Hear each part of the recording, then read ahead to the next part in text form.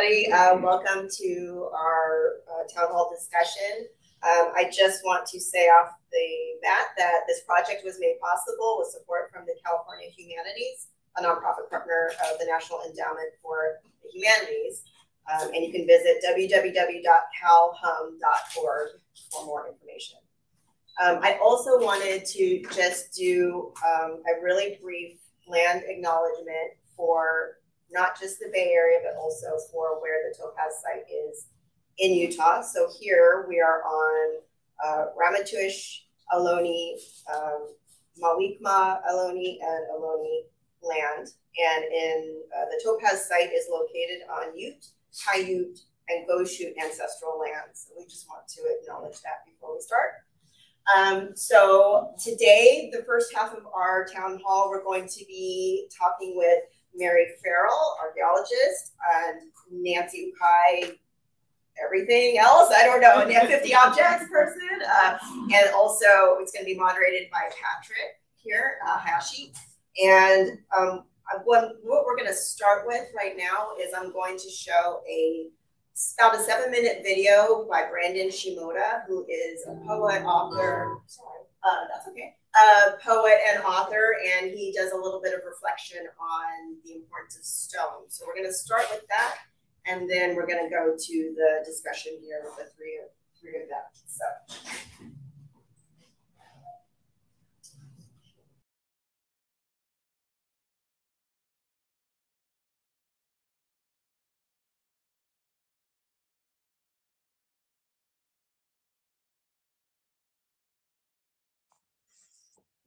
My name is Brandon Shimoda. I'm a Yonsei poet and a descendant of Japanese immigrants and Japanese Americans who were incarcerated in Fort Missoula, Poston, and Hart Mountain. I'm going to share some thoughts about the significance of stones in Japanese tradition, to the Issei and Topaz, to the spirit of James Hatsuaki Wakasa, and to us. I'm going to start with a story. It comes to us from Buddhist mythology.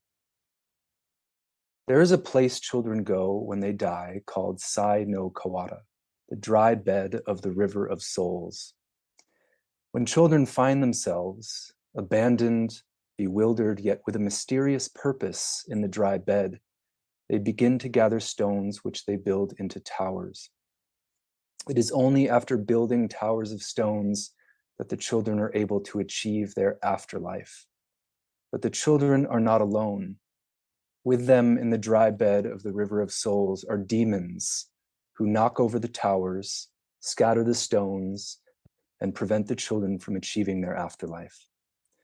The children, however, are undeterred, but keep gathering stones, keep building towers, keep striving to cross the threshold out of the underworld and into the afterlife.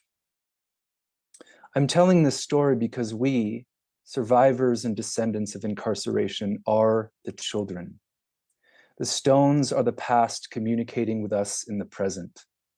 The towers are the work we are doing to reimagine and redeem our history.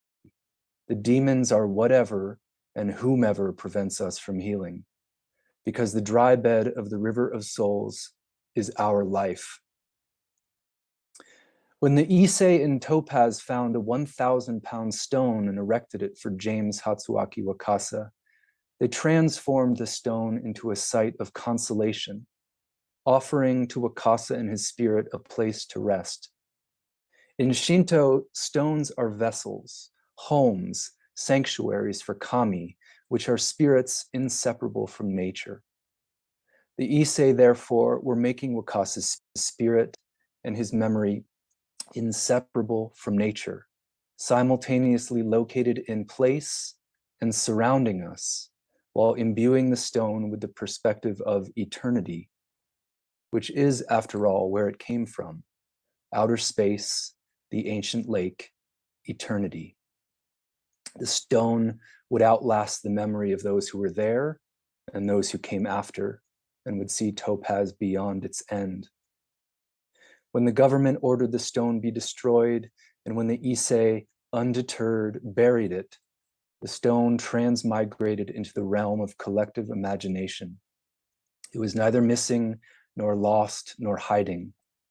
It was, when it was found by Jeff Burton and Mary Farrell, using a map discovered by Nancy Ukai, exactly where it was last touched. This is a sign from your ancestors, Mary said in a conversation with Nancy. This is their voice, Nancy said of the Issei. I visited the stone earlier this year on May 29th at 11:09 in the morning. It had been sitting in the courtyard of the Topaz Museum on a strip of gravel between the tar paper barracks and a fence, on a piece of carpet draped over a wooden pallet, beneath a corrugated shed open on the bottom, exposed to the elements, in other words, incarcerated for 308 days. That was over 100 days ago. After seeing the stone, I texted Nancy that it seemed embarrassed and very solemn in its embarrassment. But then I thought, no, it was not embarrassed, it was humiliated. The stone's injury and its shame cut much deeper than being merely embarrassed, because the stone, resting or attempting to rest, was and is being made to endure something beyond its control. According to the Sakuteki, the Heian period text on the subject of gardening, stones have personalities. They have opinions. They think, they feel, and they have ways of communicating their thoughts and feelings. When I saw the stone, I wondered what it was thinking and feeling. I wondered if anyone had asked its opinion. People, meanwhile, both in and outside of our community, have offered, in morbidly obtuse and insensitive terms, their own opinions. Many have suggested, for example, that we need to move on. When the stone was removed, our community was deprived of the opportunity to heal. It could have been a ceremonial unearthing, motivated by the worshipful intention of aiding the stone and the spirit it was made to console through the transition from its grave into the light of the 21st century. Because without healing, there is no legitimate or enduring way to move on. That is not how trauma works, nor is that the purpose or maybe the opinion of a stone that was meant to mark our relationship to it. As Patrick Hayashi has said, I'm not ready to move on. There's still a lot of pain that's surfacing. And frankly, I just want to be alone with the pain for a while. I imagine the Issei felt the same, because the pain that is surfacing was theirs, for which the stone was a form of healing. When I told Emiko Omori about what I read in the Sakuteki, that stones have opinions, and that maybe to resolve the question of what should be done with the stone would be to ask the stone what it wants, she said, the stone has done its job. And then, revising her thought slightly, said, the stone is doing its job. The memorial is not only the stone, but what happens because of it. It is imperative to consider where it was, by which I mean all the way back through geological time, where it is now, and to imagine and contribute to where it might go next. But it is also imperative to consider what is happening because of its existence. Maybe it is not only that we, with our indivisible and indomitable energy and vigilance, are protecting the stone, but that the stone is protecting us. Some powerful force emanates from the stone, Emiko said, and we are awash in its force.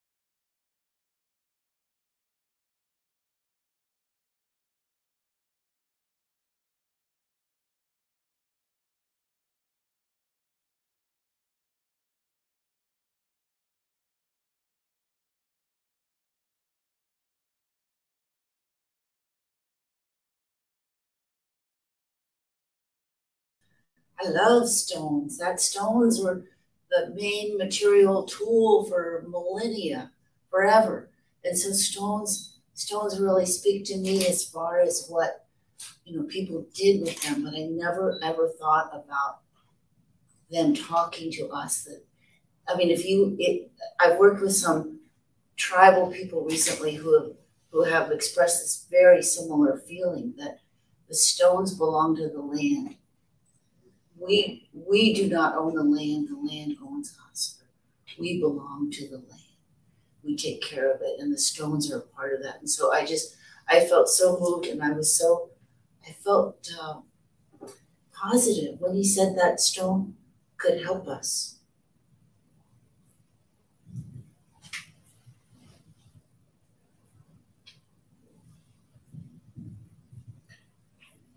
I would just like to thank Brandon for giving words to feelings that I've had but haven't been able to articulate. And I think that my own feelings have probably been a little more prosaic, closer in history than yours, Mary, because when I first thought about the stone being removed as it was, I thought the last people to touch that stone were the Issei, and their hands pushed it into the hole where it was then buried and uncovered for 77 years, or at least until we rediscovered it. And it just has made me think, what was the purpose of it being found by us now? And I think part of its legacy is that it's brought all of us together here. And the legacy is still unfolding, and I think Brandon touched upon that, but all of us here are connected by that stone because we're interested enough to think about it and be here together. And some of our relatives were probably at that funeral and maybe told us about James Wakasa.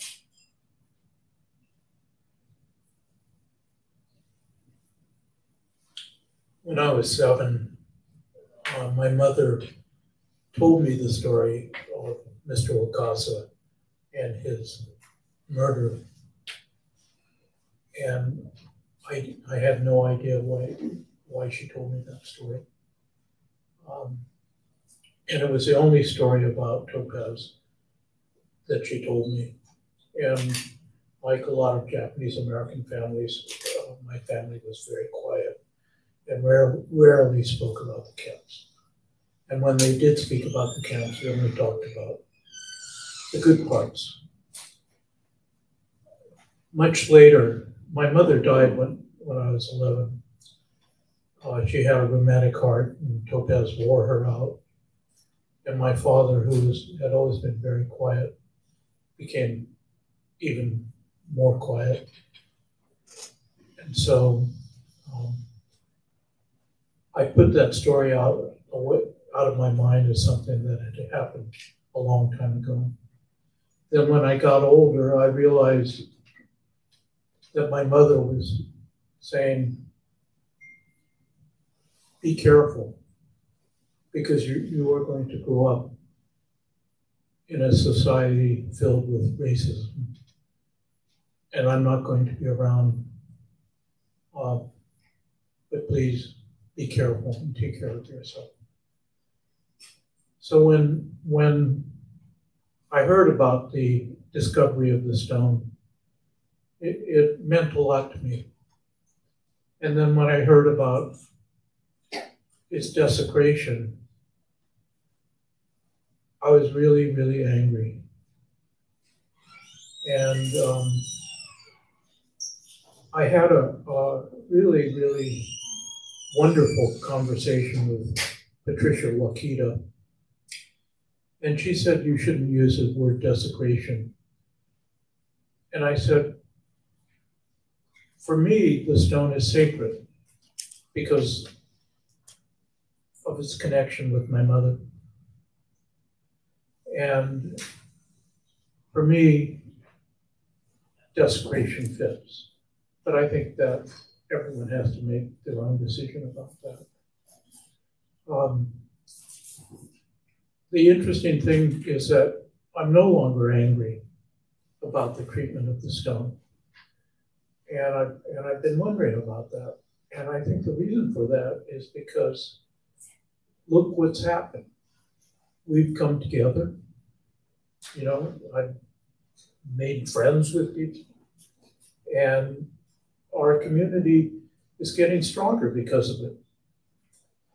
There's a Stanford archaeologist named Ian Hodder who says that when an artifact is unearthed, it can bring a community together or it could tear it apart. I think Mr. Wakasa's monument has done both.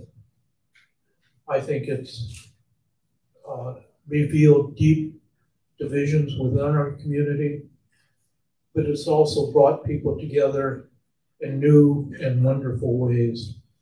And I think that as we work through this together as a community, our community is going to get stronger. I'm especially moved by the involvement of Yonsei in this discussion. And I think Brandon's wonderful commentary is just one example of all the wonderful things that are going to emerge.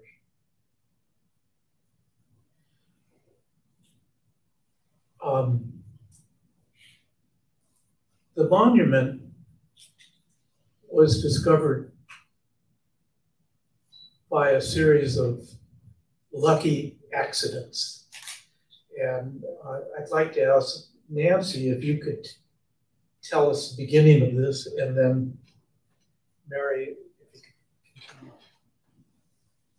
I was at the National Archives in Washington, D.C., and doing research on the killing of James Hatsuaki Wakasa and looking through various government record groups, and came across this map, which was not in the 210 War Relocation Authority files, but I knew that this hand-drawn map, which was made 20 hours after Mr. Wakasa was shot through the heart and the spine and died on his back, that it was important because the measurement from the guard tower to the death spot was in inches. And at the time, it was 2015, I was doing this research for the Topaz Museum, which hadn't opened yet. And there was a need to expand upon the research that had been done about James Wakasa. So it sat in my files until actually 2020. And I have this website I'm working on with David Izu and a team of people called 50 Objects. And we look at artifacts and physical things as ways to tell stories about the World War II incarceration. So this was during Black Lives Matter. It was after the murder of George Floyd, and Confederate monuments were being pulled down every day. There were massive protests in the street, as you all remember, it was during COVID. And I thought, well, the Wakasa Monument is something that was assumed to have been destroyed, but it existed at one point in history, and so that counts. And in fact, it was buried, its history was erased, and I had assumed it was demolished because government documents said, we're looking at photographs and there is no more debris on the ground. So not knowing what it looked like, knowing that cement and native stones were supposed to be what made it up, I just thought, well, it's demolished. And in fact, for our webpage, because we had no drawing, there were photographs which were referred to by the military, but haven't been able to find them.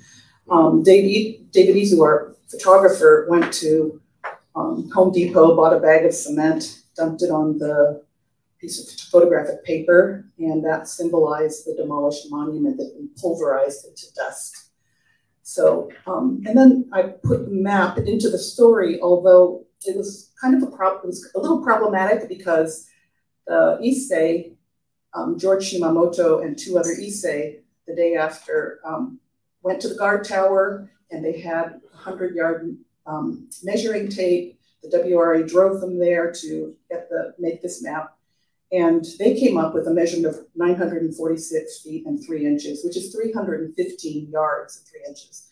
The military in the court-martial said there was 250 yards between guard and the death spot. The WRA said about 300 yards. So this map said 350 inches, but you know, it's a little bit in the weeds for your average reader of a blog post. Thought, well, I'll put the map in, and you know, it's there. Never, ever thought that two archaeologists who I knew about by reputation but had never met would decide during forest fires and COVID, and one of them had just finished chemo treatment, would get in their car, drive to Utah, several hundred miles away, and then send me an email 1 week later, subject line, found the Wakasa Monument. What does that mean? Okay, Mary, your turn.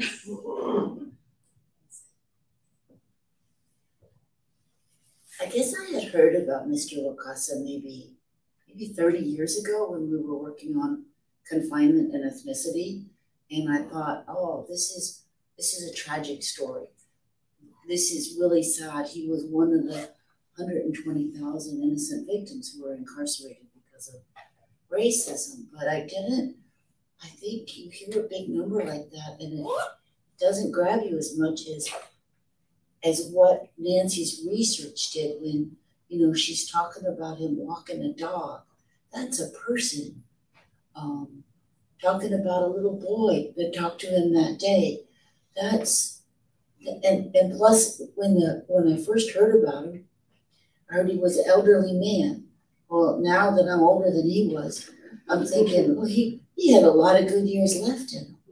And so to me, his story got more, the more I knew about him, the more I was touched by him, and the more I felt it was an important story.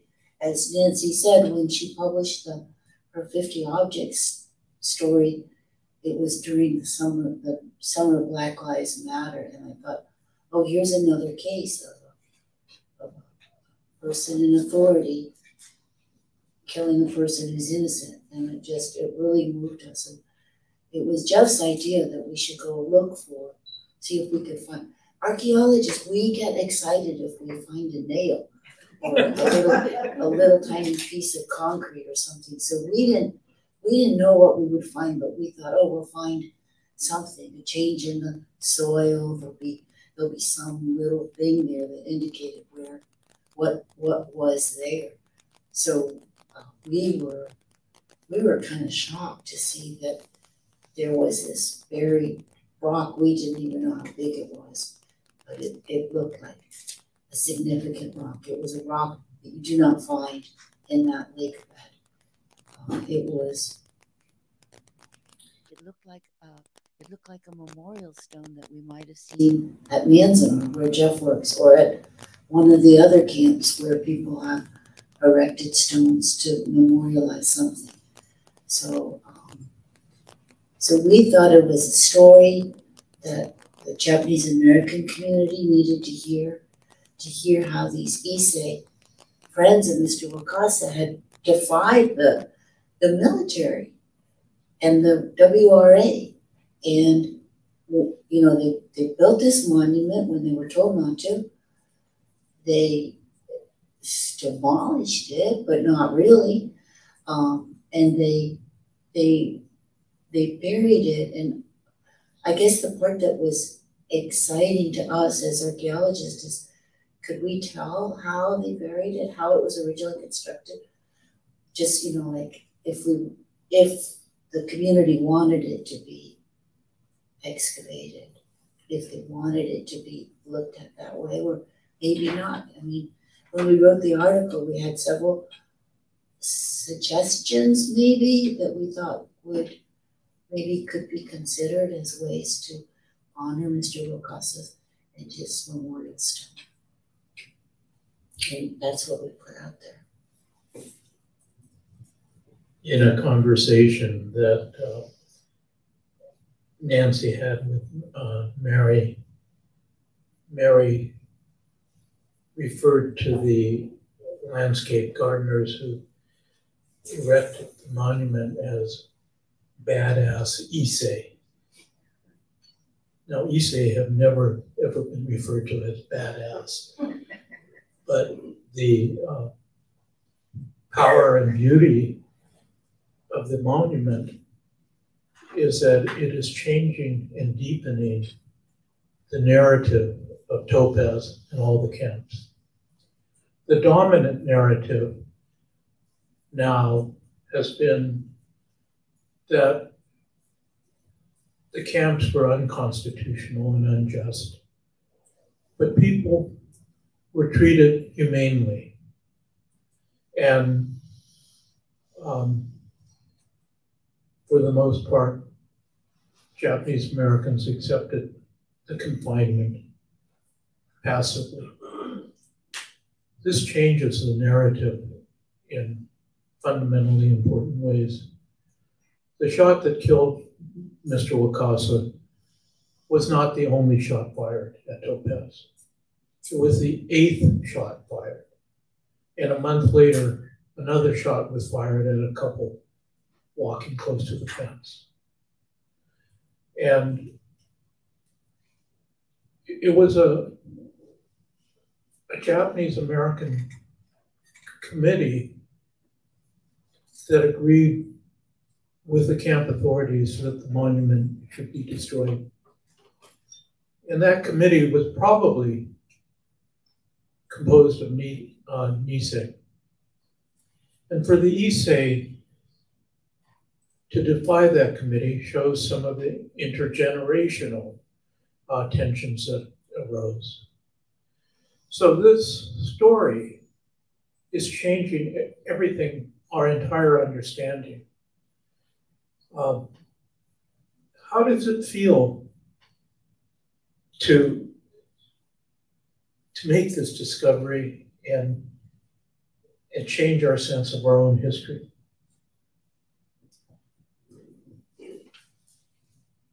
I think I'm one link in a very long chain, and I won't say a weak link, but a link.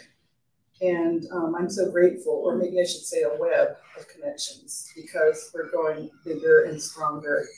And I was actually invited to speak at an Association of African American Museum conference about museum staff who were having to handle objects of racial violence and the trauma and emotional difficulty that curators and people go through. And they invited me as not a museum professional, but as someone whose museum mistreated a spiritual artifact. And it was really interesting to speak to a standing room only crowd of people who were not Japanese American, but who were nodding their heads and saying, yes, communities need to be consulted. The Japanese American voice needs to be centered. And yes, you know, how did you get organized as a committee? People were interested in practical things. What is the role of the National Park Service? And what does justice look like to you? Amazing conversations were begun, and people said, you know, this is your history. You have to tell your history. And I said, well, we're trying to, you know, the Wakasa committee started, and we're trying to sit at the table. We asked for mediation. We tried to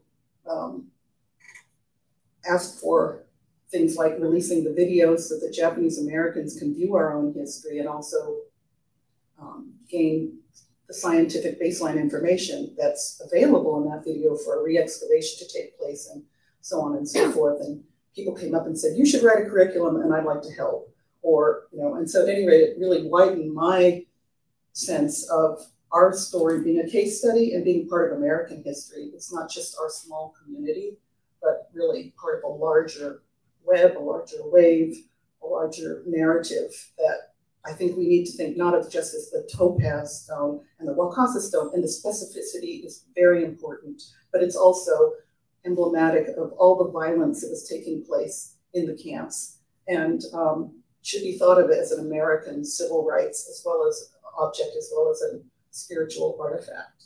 And as an object of resistance, because as Mary alluded to, the Issei, well, the whole camp wanted to hold the funeral right where Wakasa died, right next to the fence. And the blood was still in the ground, and I'm sure that the camp authorities thought there's going to be a riot, because the day after he was killed, which was on Sunday night, Monday and Tuesday, the army came out with tear gas, machine guns to quell a riot that they expected. And then by the third day, they took them down. But people were very upset.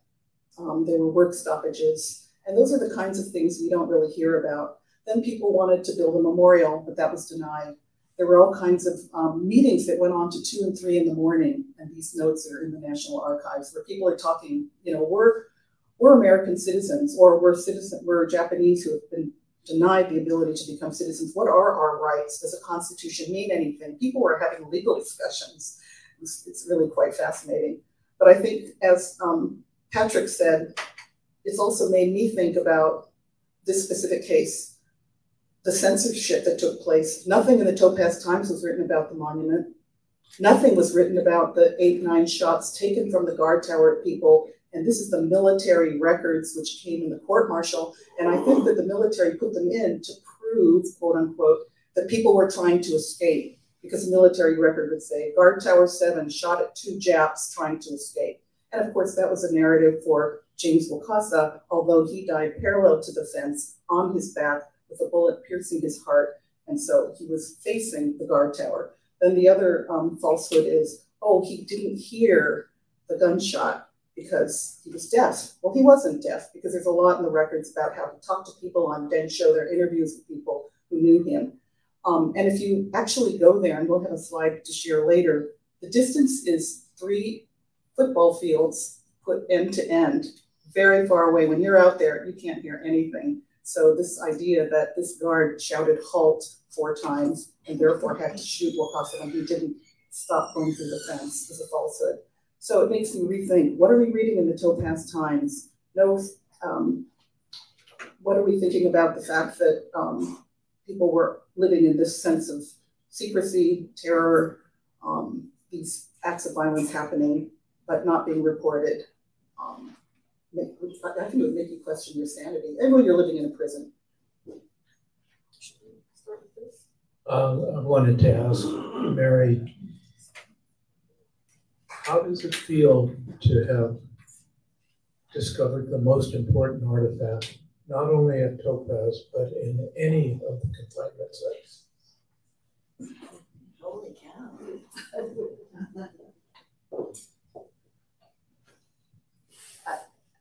I don't, Jeff and I were talking about this morning. Anybody could have found it. It's just that archaeologists always have hope that they're going to find something. And so it's not so impressive that we found it. It's impressive that the Issei left it there for us to find. And I also think it's really impressive that the Wakasa Memorial Committee is asserting their right to, I don't want to say control, but to learn from, to be part of, to participate in the decisions about this rock, because I think that archaeologists have learned a lot about descendant communities and the importance of involving them in decisions about their heritage. This is an important story for all of our country, but it's Japanese American heritage. So I think it's really cool that Japanese Americans are so badass. No, I posted something on Facebook, and my friend Dale Minami asked me, who owns the rock? Who owns the monument? And that just made me start thinking about the concept of ownership and how one decides that. I mean, there would be a narrow legal response, but there also has to be a cultural, political, and spiritual answer as well. Did you want to go again? Because we're going to continue for an hour, just time is slipping by because there's so much to say. I'm going to just show some slides of a WRA photo taken at Topaz that Kimiko Mar found the other day. And when I saw this, I thought, oh my gosh, is that the Wakasa Monument? It's about 5 feet tall and it's very large. And I'm going to keep panning out. October 17th, 1942. You can see a nurse there and a large crowd of people.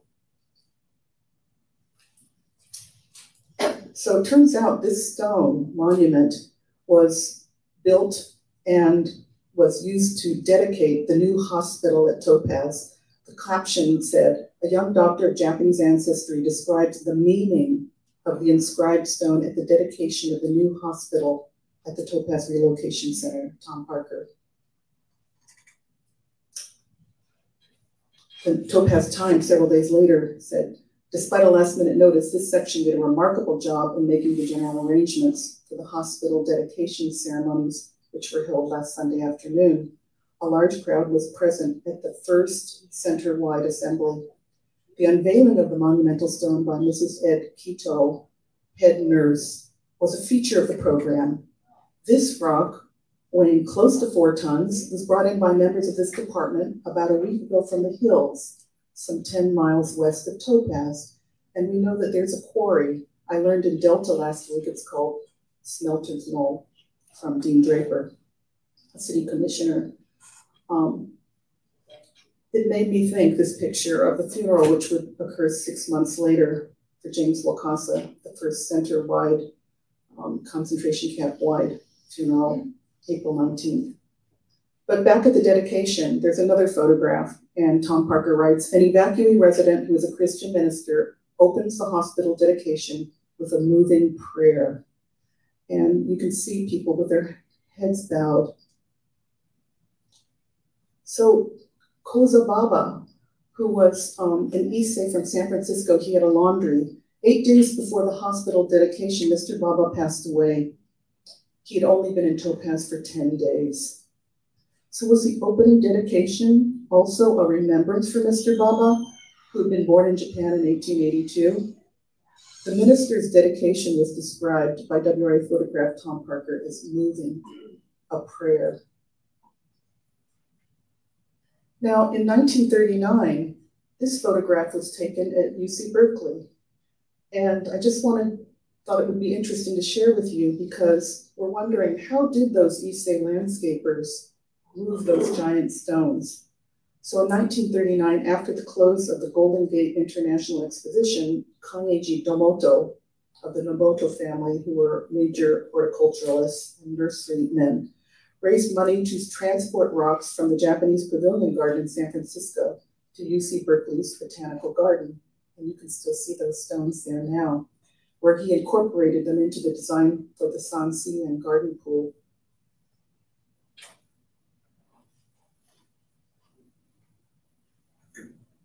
Mary, when you look at these, do you think about how the Issei might have moved the stone, that 1,000-pound Wakasa Monument? Have you all seen Japanese gardeners do this? It's amazing. It's so impressive to watch, because with 3 poles and pulleys, and I don't remember what they taught us in 6th grade, but if you wrap it around enough pulleys, you can move 1,000-pound rocks with just a person. And it seems primitive, but it's so sophisticated and wonderful. So yes, this is what we've seen Japanese gardeners do this. It's magnificent, it's powerful, and it's also gentle at the same time, because I can't remember if Brandon talked about gardeners see a face in a rock, and they set it in such a way that the face is situated comfortably and properly so it can see well. So yeah, I can imagine that this would have been how they did it. At Topaz, there's also some pretty big rocks, not as big as the one at the hospital or the one at for Mr. Wakasa, but they have pretty big rocks in other places, like at the Buddhist church, that they may have, some of them they may have set with a system like this. You know, Brandon was saying that the rock is giving us gifts. And one gift I got tonight was I got to see the place I was born.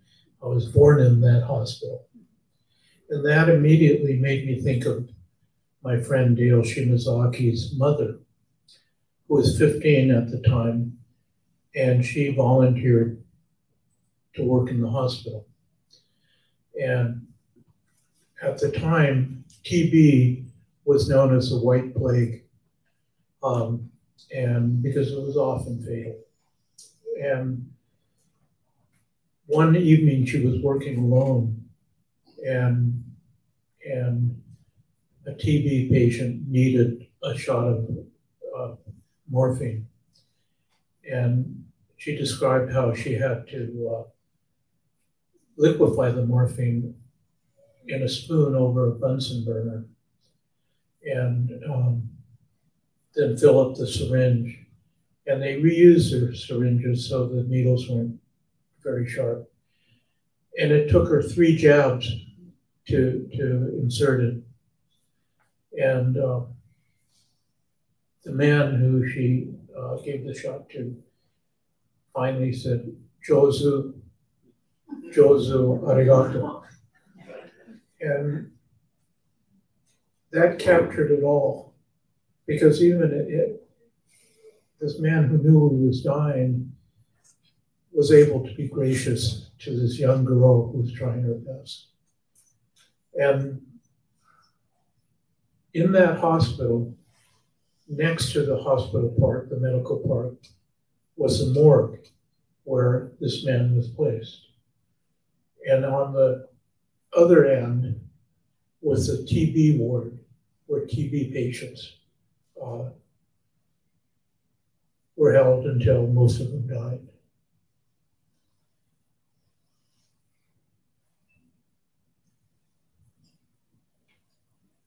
Are there questions or comments? So I think we will move into a discussion of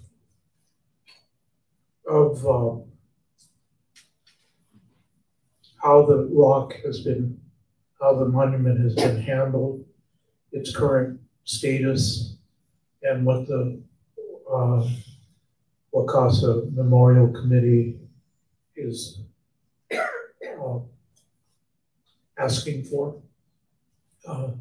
But before we do, full disclosure, I am not a member of the Wakasa Memorial Committee. As Groucho Marx said, I would never belong to an organization that would have me as a member. And full disclosure, part 2 is that the president and founder of the Topaz Museum, Jane Beckwith and I worked together for several years, where we gave summer workshops to Utah teachers on Topaz. And the first time I went to Delta, Jane took me to the Great Basin Museum in Delta. And she showed me this glass case where she was displaying artifacts that she had picked up at Topaz, rusty nails and the like. And then over the years, I watched with great admiration of how she took that glass case and turned it into a museum. Jane and I worked very well together.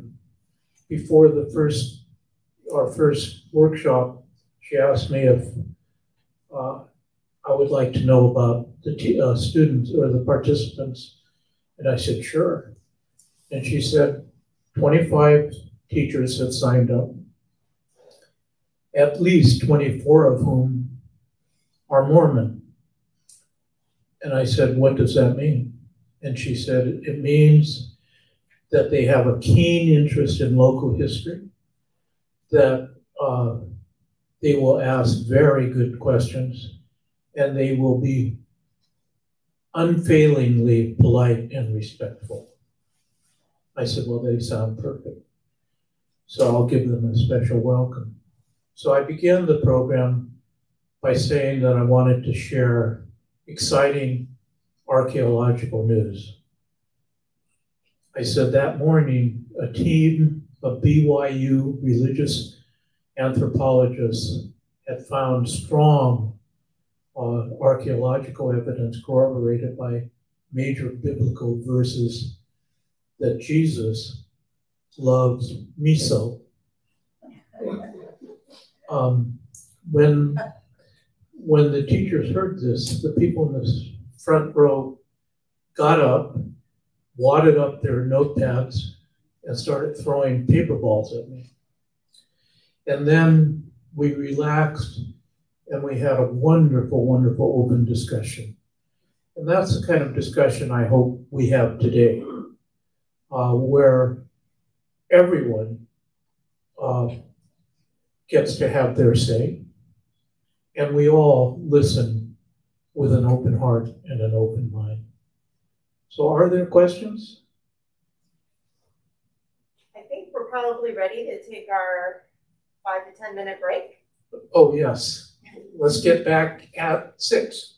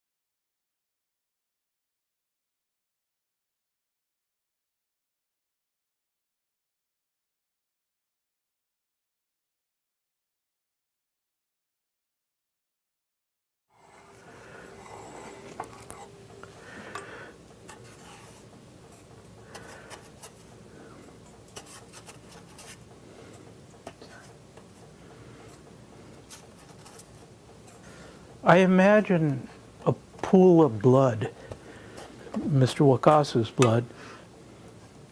I saw them around that pool as the blood cools and the vapors rise. These would rise with the blood vapors and capturing his spirit.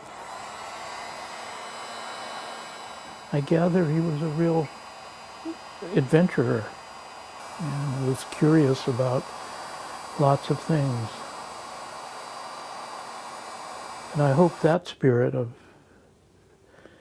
being an adventurer and wanting to meet new people and see new places, experience new societies, maybe that's captured here too.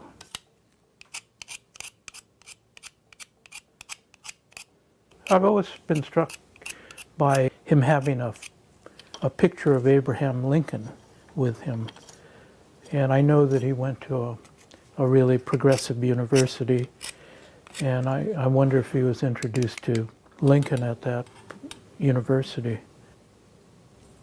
It's funny, I always call him Mr. Wakasa. I don't know why. Maybe because I was introduced to him that way. My mother had told me about the story. It was the only story that my mother told me about Topaz. We didn't talk much about Topaz. We're like a lot of Japanese American families. And she died when I was 11, so I didn't have a lot of chance to talk to her, and we weren't a talkative family. And my father, who thought that Topaz had killed my mother because she had a rheumatic heart, and Topaz wore her out, and he didn't say anything about it either. But I think she was preparing me for a life in a society filled with racism. That kind of preparation, I think, is done through stories generally. I think we try to prepare our children to help them survive in a tough society, and that's what my mother was doing for me.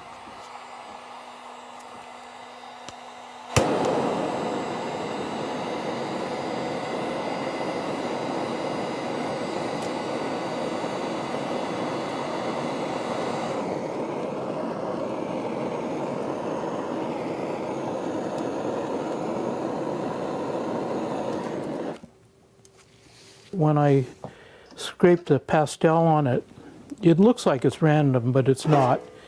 I try to concentrate it in a certain area, concentrate the red in an area and the white in another area. Most of it disappears, and I know it's going to disappear, but some of it remains, which is nice, and some of it creates a different texture within the painting. I don't know quite how it acts, but it's kind of interesting.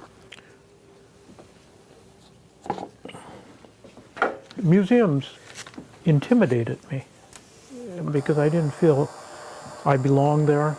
Hardly ever went to museums as a kid or even as an adult. I thought that there are rules or conventions about whether you go left or right or straight ahead, and I didn't know any of them, so never felt comfortable in it. But in this one, first of all, it was mainly Japanese in the exhibit, visiting the exhibit, and mainly Nisei.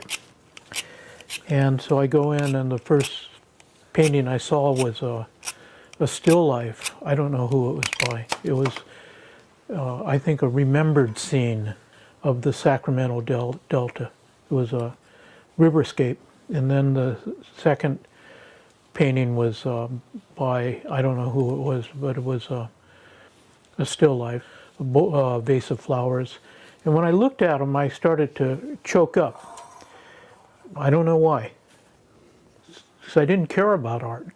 And then I went on and I just started to get more and more choked up. And then I turned a corner and there was Obata's painting of Mr. Wakasa falling over.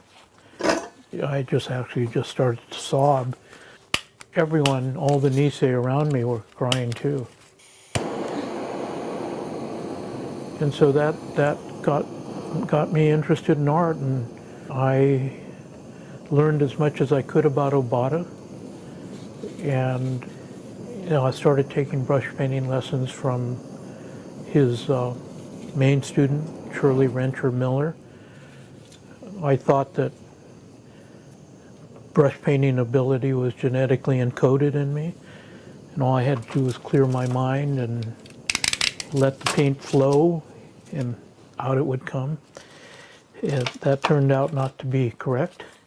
But I stuck with it for about a year, and Shirley was a great teacher, and she was the one who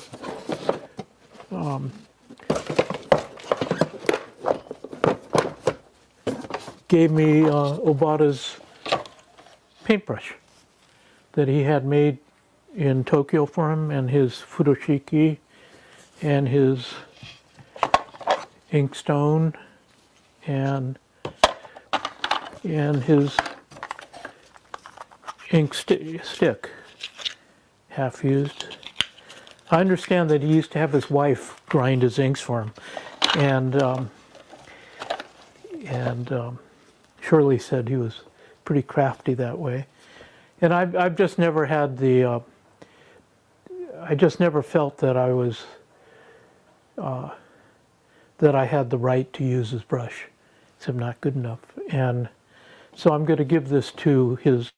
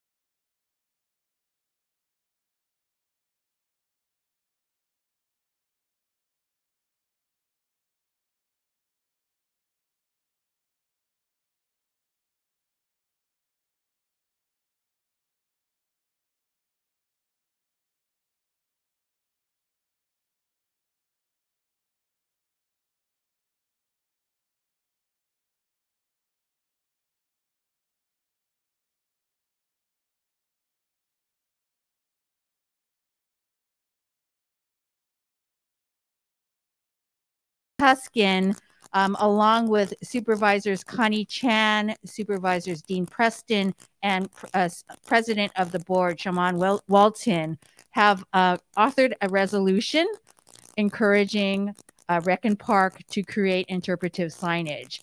And this is something that we would have hoped that Recreation and Park would have done on their own, but they did not. And so we are hoping that you would be willing to support it.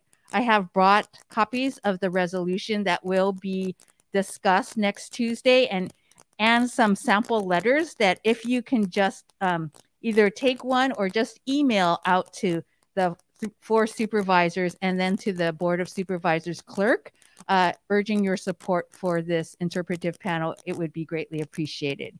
And at the same time, the San Francisco Historic Preservation Commission will be sponsoring its own resolution urging Recreation and Park to do this. So we really don't have authority to make this happen, but we're hoping with everybody's letters of support that they will listen to us. So thank you. And thank you for allowing me to listen in on this discussion as well. My parents and grandparents were all incarcerated at Topaz.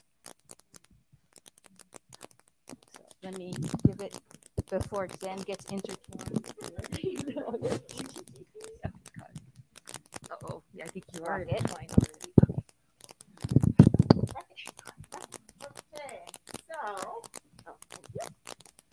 Okay, so now we're going to, before we get to the Q&A portion, we're going to show a very short video that just kind of explains the chronology of what happened since the stone was found. And then we're going to come back, and that's when you all have an opportunity to ask your questions. We do have a few questions from our virtual audience.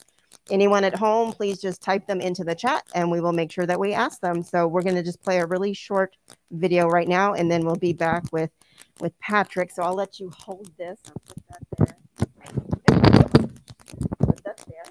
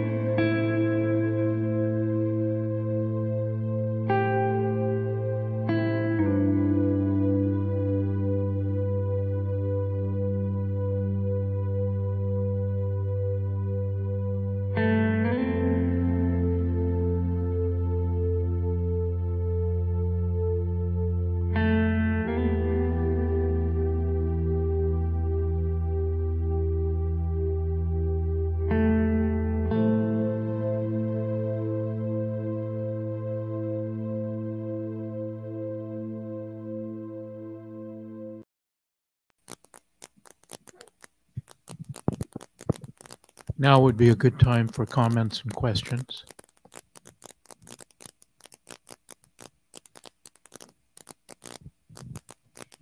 I have a question about archaeology that I'd like to ask Mary, because I'm really interested in what the next steps should be for proper archaeological excavation. And I'd like you, since you're here, to take advantage of your wonderful experience at Manzanar. What could you tell us?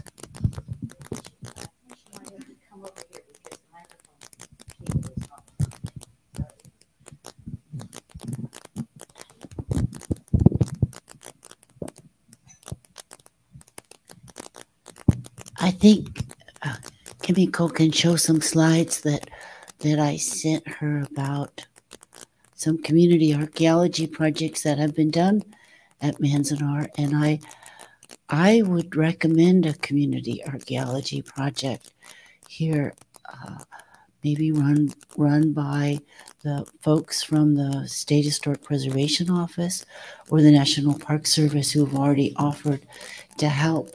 You can get, am I too loud to, okay, louder? I should be, okay, I'll be louder. I'm sorry for mumbling.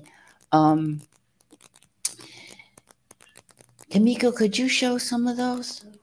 Here, but I can't get them up there. Oh, okay. But I'm scrolling through them as we're talking. Oh, okay. So just imagine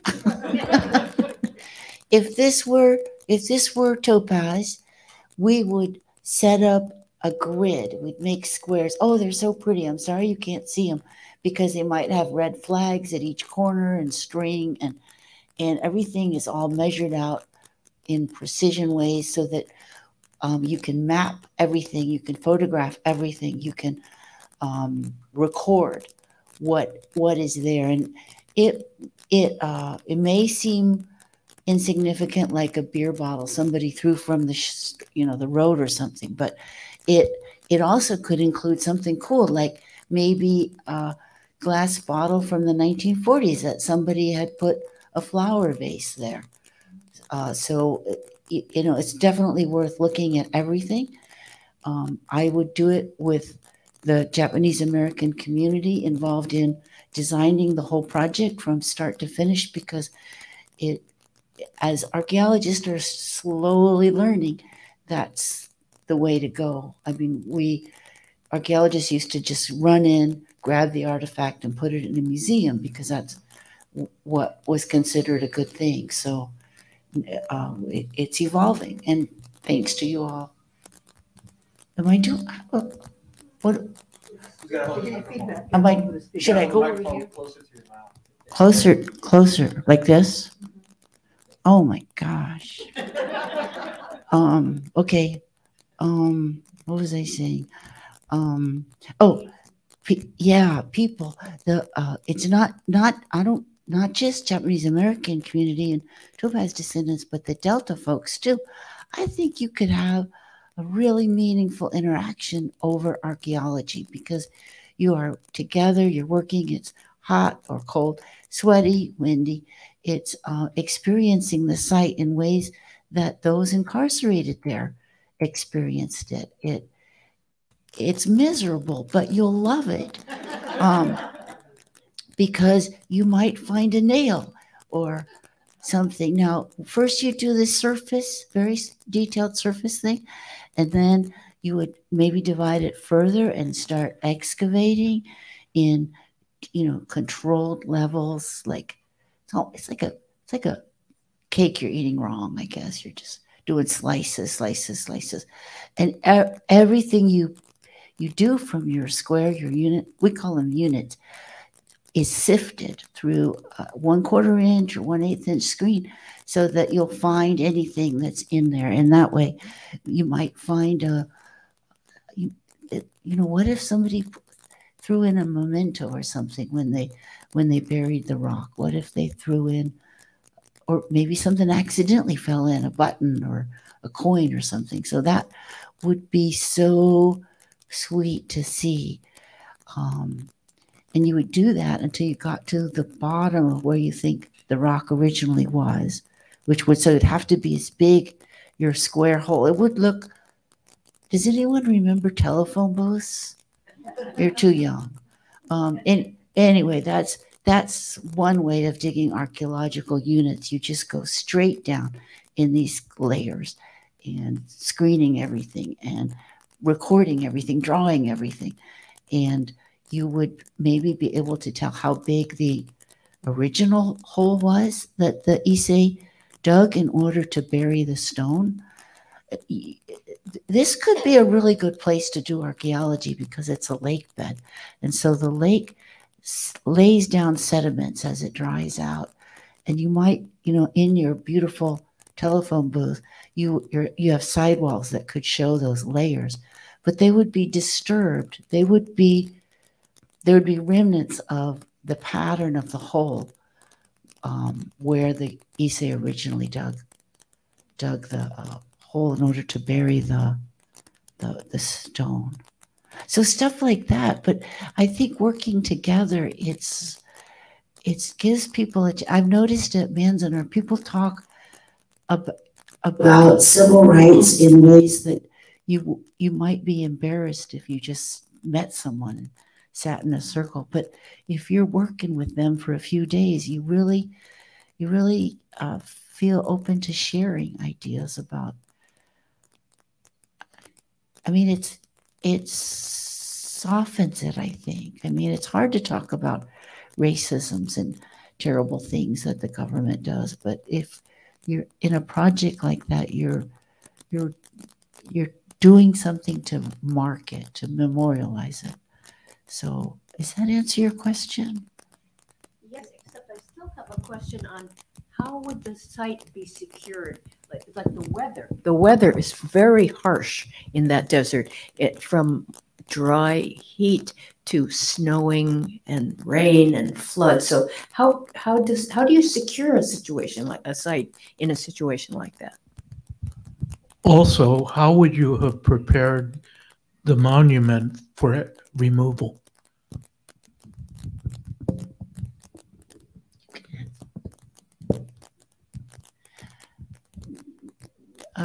Archaeologically, you wouldn't do it with a forklift. You would have done the grid thing, and you would have excavated very slowly. And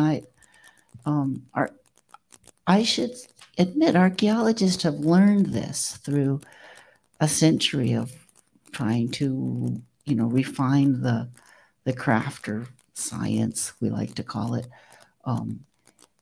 what can give you the most information. And so archaeologists used to, maybe if they had forklifts in those days, they probably would have done that. But are you sure you want me to talk about this? It would have been a lot slower, and we would have sifted everything, and we would have documented everything and taken a lot of pictures. And since there's some people that know how to do videos, that'd be cool too. There was videos taken. There were 2 videographers there. There exists video of the excavation. We have a petition to release the video. I imagine that not being able to see the videos is a little bit like the Topaz incarcerees not hearing the full story of what happened to Mr. Wakasa. It's not that you suspect that was done disrespectfully or people were smoking cigarettes and making jokes or anything. It's just that it's part of what you need. It's part of what the Topaz people weren't given, the incarcerees weren't given that transparency. So it must hurt not to be able to see that. But I think you didn't video the Park Service people because archaeologists are kind of shy. Okay. Well, I think your filmmakers could come to the Community Archaeology Project and interview people. And I think I've heard some really cool ideas from Masako and Nancy and Patrick and others about how it could be a healing thing. It could be coming together and know there still could be valuable information there, but maybe the most valuable part of it is being together to repair that land, to repair that landscape. Maybe that's what you could work toward. Mary, I have to come over here. Sorry.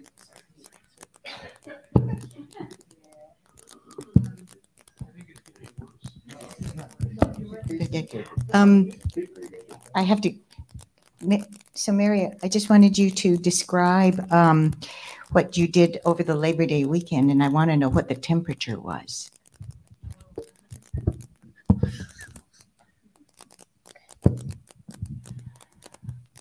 I was a volunteer at an no, it wasn't archaeology. It was actually a restoration project. So volunteers can do many different things. And this, at the Children's Village, was the only orphanage among the 10 concentration camps. So it's a hugely poignant thing to think of 101 children being locked up. Some of them had already been adopted out to Caucasian families and they were brought back in. And in a few years before the pandemic, Jeff started doing community archaeology projects at the Children's Village at the request of one of the former orphans who thought it was time to tell that story with some physical things, because it's so powerful to be in the place where something happened. And so for a few years, his projects exposed the foundations. You don't have to go very deep in these sites that are only 80 years old or 70 years old. He exposed the foundations of the buildings where the children had lived and the caretakers had lived. He found, with volunteers, the post holes where they had built a fence You can tell a post hole same way. It's soft. It'll be, even though it's refilled with dirt, it'll be soft. And you can, if you scrape it, you can see the outline. They found like walkways. They found, what do you call the thing you pound, you make mochi in? Yeah, they found one of those. We found a little toy truck, marbles, some doll, parts of a doll, baby bottle, baby crib piece. So these were all things that he found in previous years, just trying to establish a sense of place. Before it was just total overgrown bramble bushes and you couldn't see anything. So he did that. And then this weekend, using the data that he had found where posts were, we got to rebuild some landscape fences. Well, probably to keep the little ones from wandering out too, but they were, I wish you could see the pictures. They're really nice. The original ones that the incarcerees built for the orphans were just beautiful rustic branches, you know, like wired together and tied together. And so we were trying to recreate that the best we could. And it was so rewarding. And it was 104 or 105. But there was some shade and you just work slow and drink a lot of water. You mind if we take some audience questions? I want to make sure that we have time. Here, I can probably. I can. Can you remind me? Okay. Before we pass the mic. Just 4 quick things. Number one, just hearing all these stories about Topaz, I couldn't help but just remember that I was probably, how many people here can say they climbed up one of those guard towers and swore at the MPs at the other end? You know, 2 times I did that with Arthur and Bobby, and I just brought back this memory, you know. And we climbed up the guard tower, the one between the southwest corner and the northwest corner, the one in between. And Arthur said, Toto, pick up that phone and swear at the MPs, you know. So I just knew shit and son of a bitch, then, you know, learned motherfucker after I left camp, you know. But at the time, so I swear at the MPs, and we see this Jeep coming in a cloud of dust, you know, half a mile away. So we scampered down and we ran like hell twice. And the other thing is, I just realized how much of an archaeologist I am, because in 1995, I was standing in front of our Block 4, Barrack 10, C and D, and I dug a hole in the front of my front porch, which is still there, and I found 26 marbles that I hid under the porch as a kid, right? So, God, here I am, an archaeologist, and didn't even realize it. Number 3 thing, you know, and I was like Patrick, I was so upset and insulted that they would dig up the Wakasa stone and trash it and, you know, denigrate it, etc. But, you know, I was thinking in retrospect, you know, it's almost fitting that, you know, the damage they did to the stone, and I hope there are some some permanent scars, because it would just be a reminder of how resilient we are. You know, we went there, I was there, my mother, of course, they're all dead now, but we lived through it, and I'm sure that stone could survive the beatings and the damage that was done to it. It's almost symbolic, because we were put into those camps, you know, illegally, etc. And so was Wakasa. Now his stone is getting the same treatment we got, only this was about a year ago, right?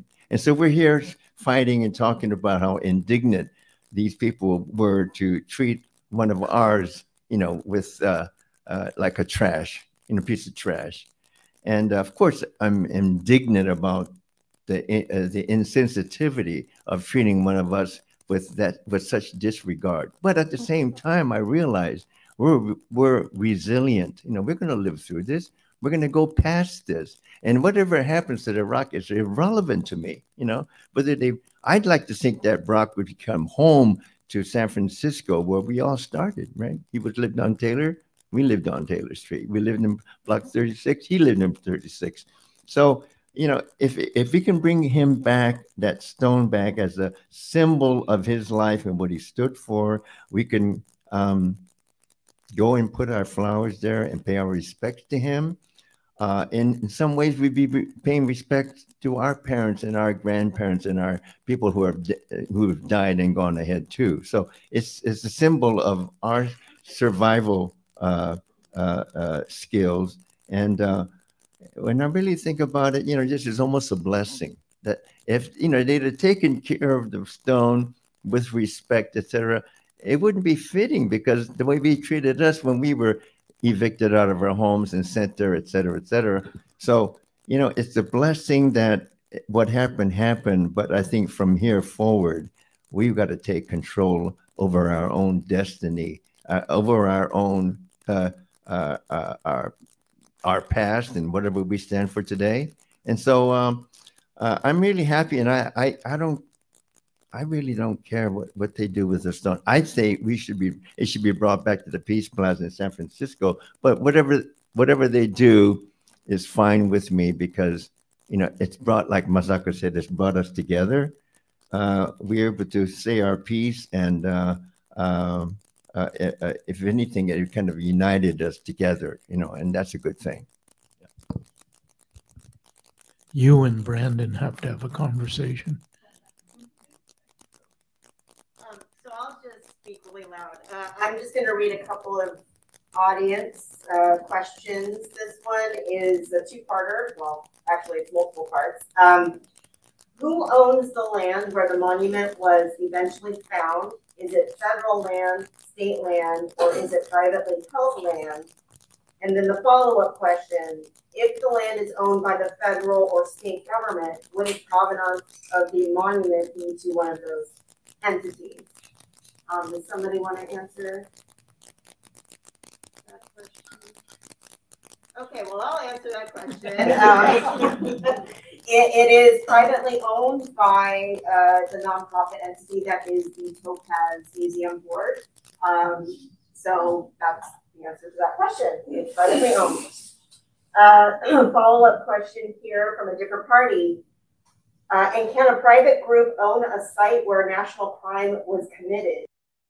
Federal government claim it under eminent domain as belonging to the nation? I have no idea the answer to that question. Does anybody know? Okay, so next question. I would love to hear of any updates or developments since the last meeting with the Topaz Community Outreach Project. Okay, Anne, Dion. Oh, I have a message. Is it appropriate for me to Sure, why don't you come up here and with the microphone. All right.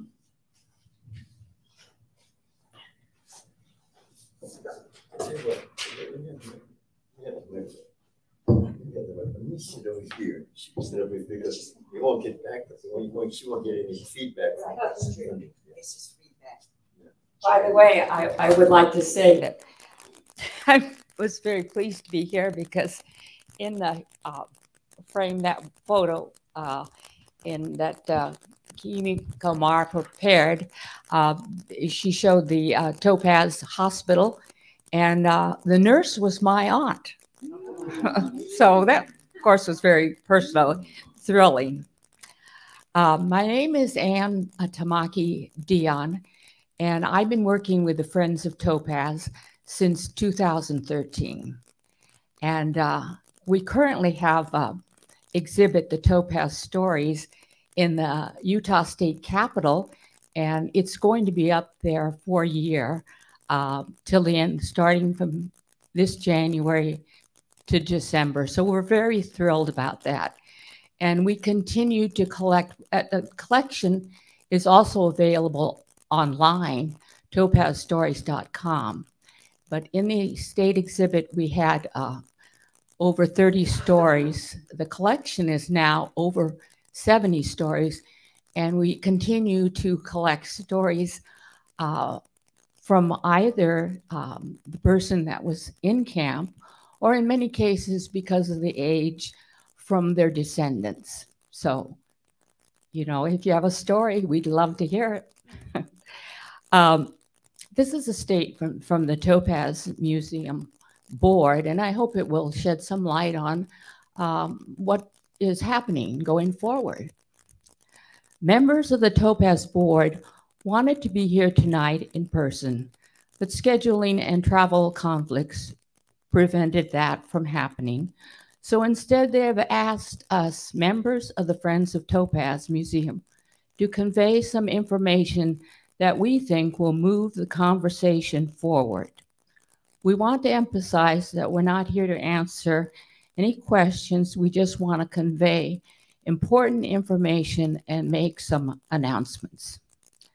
Number one, the Topaz Board has authorized a resolution that invites members of the Wakasa Memorial Committee to join them in planning the memorial event to be held in April 2023, commemorating the 80th anniversary of Mr. Wakasa's killing and the protest held by fellow inmates who built his memorial. The Topaz Museum Board would like to work with the Wakasa Memorial Committee and other stakeholders to make this happen in a way that honors Mr. Wakasa's memory and emphasizes the importance of educating people about his unjust killing and the incarceration of other Japanese Americans at Topaz. Two, the second announcement we'd like to make is that archaeologist Chris Merritt from the Utah State Historic Preservation Office has made a proposal to work with the Topaz Museum Board and the Wakasa Memorial Committee to conserve and preserve the monument and the site. Details are being worked out and a press release is being created as we speak, but we wanted to make this announcement tonight. Three, the third announcement is that a restructuring of the Topaz Museum Board is underway. The new interim co-presidents of the board are Patricia Wakita and Scott Bassett, who will primarily focus on external affairs. Jane Beckwith will continue to be in charge of day-to-day operations and increasing her ability to engage directly with the many visitors and groups who have averaged 10,000 visits a year. Finally, the Topaz Museum Board thanks everyone who participated in the 3-month-long Topaz Community Outreach Project and are grateful for those who filled out the survey, attended the meetings, and sent in questions. The outreach project ended on August 30th.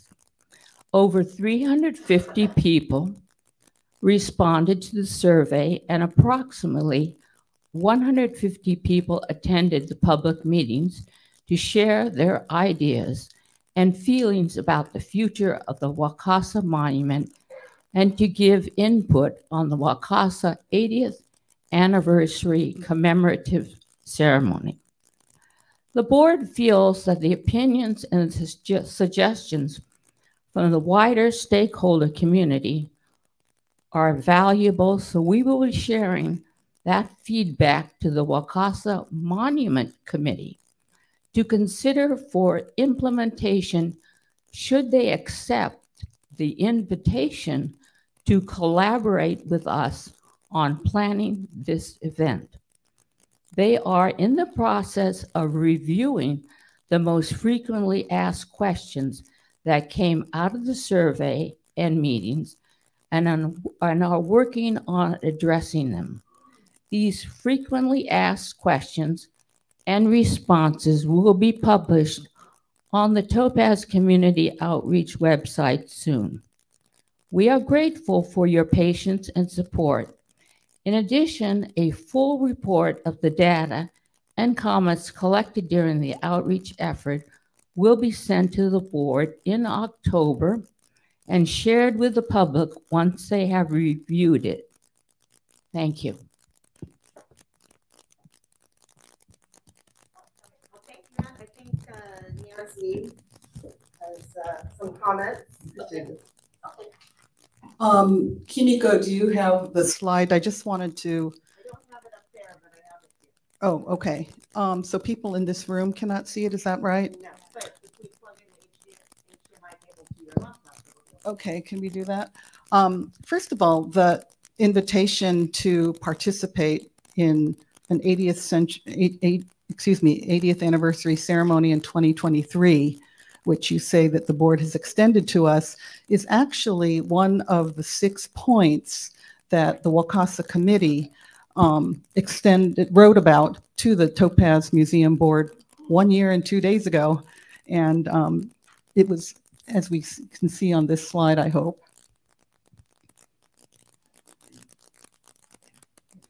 Okay, so on September 7th, 2021, the Wakasa Committee had just formed, and we wrote a letter to the Topaz Museum Board, and we had 6 points. The purpose was to move forward, to come together, to collaborate, discuss how to treat our cultural heritage and the pain that had resulted from the way that it was removed without informing us. And so you'll notice that number 5 was memorial ceremony at the Topaz site.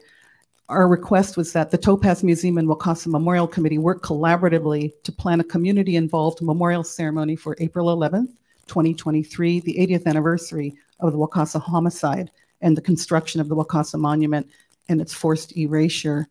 And Dr. Duncan Williams, who you may know as a religious studies professor at USC, is on our advisory council, and he recommended this particular year and time because he thought it gave us enough lead time to plan, and the 80th anniversary was a decade mark and important. And so we extended that invitation a year ago. We're pleased that the museum board has agreed to work together, but I must say that we did not dream that the monument would still be sitting on the construction pallet 13 months later, and that the memorial site would still be vulnerable, untreated, with no plan that we are aware of, and certainly no stakeholder involvement, including members of our committee. So we feel that the urgent need is for treating, discussing, and having a remedy for the immediate stabilization of the stone and the site. And we really can't plan for a ceremony when more urgent existential questions are at risk right now. The other thing is the release of the video, which is still not has not happened. Partnership and consultation, which addresses your point that you say was conveyed by the board, that we work together and have meetings that are be sponsored and convened by the Utah State Historic Office. That actually invitation was made by the Utah office to all of us, that is the Topaz Board and the Wakasa Committee and the National Park Service, in May 4 months ago. They made that invitation at the Wakasa Memorial Committee's invitation. State Historic Office, will you please help us get together, because time is going by and we need to sit down at the table together as full partners. And on May 13th, Chris Merritt, the archaeologist, said, I think that's a really good idea. My office is willing to convene it. According to that office, when we asked, well, what happened to the idea of doing this? He said the Topaz Museum Board wrote and said, we're not interested because we're going to run these Topaz Community Outreach Project meetings, which, as you know, just ended August 30th. Now, the problem with those meetings is that the content of those meetings is going to lead directly to what they call executable guidelines for a plan for to treat the monument and the site. And we find that completely inadequate. And I must say the survey and the community meetings were created by the entity that perpetrated the damage, which gave rise to the need for meetings. The meetings had no involvement by stakeholders in forming the questions for the survey. There was zero opportunity for people to speak at these meetings and have input. It was structured so that a PowerPoint was shown, and then everyone was sent to stations, as you know, to write your ideas on Post-its. And in the 2 virtual meetings, we were very disappointed, shocked, and frankly, just not happy that people were muted. Survivors and descendants, and my friend who's a curation expert from the African American Museum Association were muted by graduate students who were helping the leader of these meetings limit our comments. And so I must say that we are trying to be good partners, be in good faith. We are working on a press release. The results, we still are need to iron those out. So I wish that one of the 2 board members could have been here to talk to us instead of sending a Friends of Topaz person, because a board member didn't appear at any of the 6 meetings. There were lots of questions that we wanted to act directly, but there was no communication, and we really feel that the board needs to be accountable. And Chizu, would you like to say something and come up here? Because you went to all 6 meetings, and so did you, Masako. And it's just very concerning. This search for how to proceed, how to do the next step in terms of taking care of the stone and taking care of the site itself, has actually been done already by the Park Service. And they did a damage assessment report that came out last December, the end of November and the beginning of December, and did a thorough assessment of the site at Topaz where the stone was removed. And then they had a rock expert, maybe there were 2 women poring over the stone from their office also. And there was a very lengthy damage assessment report released in January of this year, which delineated the damage done at the site, the damage done to the stone, and itemized how to take care of the stone next, how to store it properly, because it is currently collapsing of its own weight and molding in the way that it's being stored now by the museum. So I personally feel urgent. It's our stone. This is our history. I'm very urgently wanting to preserve and conserve the stone itself and the site.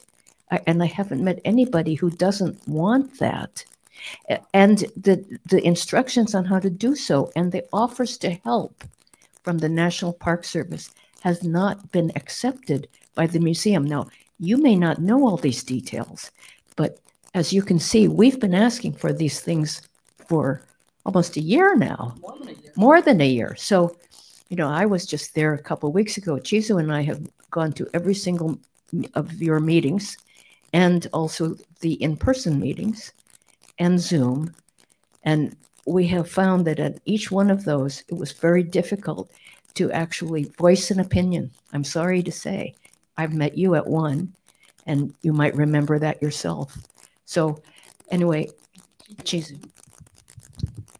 Yes, I decided that I would go to all of the meetings because I really needed to see what the Topaz board meant by community input, their project of community input. Well, we weren't born yesterday. I mean, I'm 92 years old and I've been to lots of meetings and lots of virtual everythings, and I have never seen a so-called community input meetings, the series, conducted in a way that almost prohibited community input. That's just the way it turned out. And seeing how we do have Topaz board members who live in the Bay Area, I was very disappointed to see that they didn't show up at the first two meetings. And then when we went to Delta, which is where the museum exists and where 7 of the board members live close to the museum, None of them showed up at the meeting. Who were there? Docents. Well, it was very nice to meet the docents. They're lovely people and they're very conscientious, and we got quite friendly. And, you know, I didn't feel that we could ask them questions because they were in no position to answer the kinds of information that we were seeking. And I had made a bet with my sister that, well, they have to show up in Delta. After all, that's where they are. And so now I owe her an expensive dinner because not one showed up at any of the meetings. I mean, that's an insult to the community. What is the problem? You know, I'm really angry that we didn't have any face-to-face discussions. Anyway, those are my feelings. And to say that, well, you get the idea. Anyway, at Delta, where the museum is, we had a total of 5 of us from the Bay Area here, and I think there were 10 or 11 people. Most of them were docents, and maybe there was one other person who was like a community member. So in Delta, we had like 16 people show up for their meeting. So what kind of a community input meeting was that? Anyway, I was just terribly disappointed. Sorry.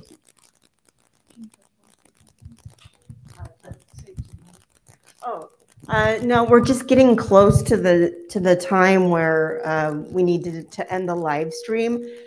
We can still chat here amongst us here in person, but Masako would like to say something here towards the end. Well, I want to remind everybody what a joy it was to find out that there was a reason for the incredible tension that I felt all the years of my life, just living my life.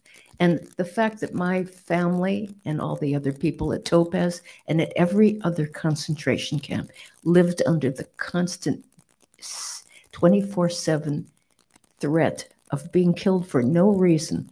So all those baseball games you've seen in the arts and crafts classes and the dances and the movies, all of that was being done, if you pull back the camera, under the gaze of armed guards aiming rifles at them.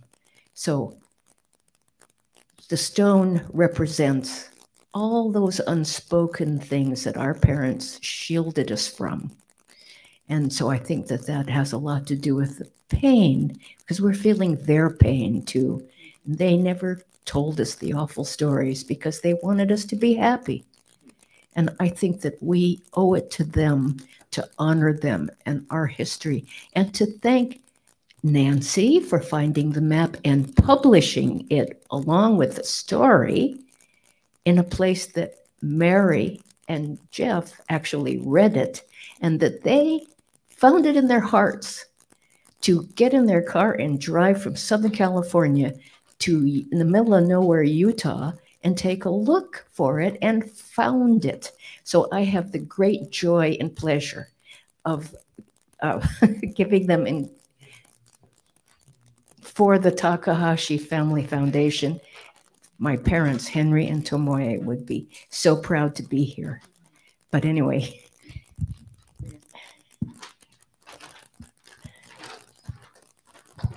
Nancy,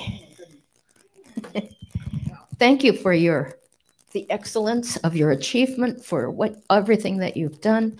And to Mary, thank you. You've changed my life. Oh, Mary, come back. Oh, no. Patrick Hayashi. Oh, when Mr. Wakasa was killed, Kiyoshi Katsumoto reported seen a fireball, or in Japanese, a hinotama, that contained Mr. Wakasa's spirit in the sky. And they, did you really? Wow. And so, Nancy asked me to paint Mr. Wakasa's spirit, and this is what I came up with. Thank you, Patrick. Can you describe the hinotama? Well, I tell you the truth, and I thought many times, was I hallucinating? Was I dreaming? But I remember seeing as a kid this a light that looked like a fan with many blades that came out, and it hovered over the barracks at night. And I kept thinking many times, was that a dream or was that reality? It was reality as far as I'm concerned. But it's something that I've never spoken about because I thought people think I'm cuckoo or something. But anyway, I did see it, and I have to say, you know, in all honesty, it was there. I was there. Yeah, really.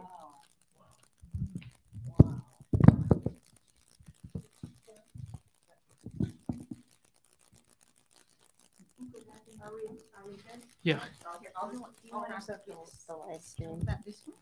I'll give it to us.